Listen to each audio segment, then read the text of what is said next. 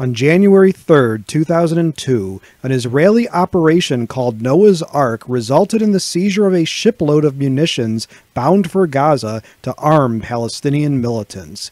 The freighter had been purchased by the Palestinian Authority and renamed and crewed with Palestinian sailors, loaded with 50 tons of weapons, and sailed to the coast of the Gaza Strip between Israel and Egypt, a territory set aside as a Palestinian homeland and home to over 2 million people.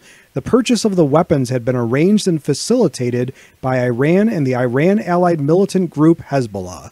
The plan included placing the weapons in watertight containers specially designed and built in Iran to be dropped off the freighter and picked up by Palestinian boats off the coast of Gaza.